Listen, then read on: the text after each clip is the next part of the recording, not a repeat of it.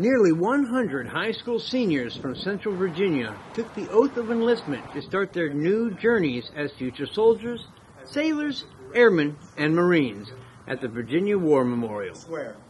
As Major General Mark Simerly, the U.S. Army Combined Armed Support Command Commanding General, administered the oath of enlistment, a flood of thoughts and emotions came over the enlistees. I guess my proudest reason for being here is just kind of doing something with my life.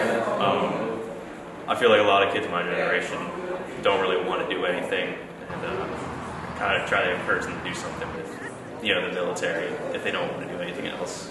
Following the ceremony, the enlistees and their families were able to talk with the non-commissioned and commissioned officers from their chosen branches. This interaction afforded them the opportunity to solicit advice on completing basic training and what to expect in their military careers.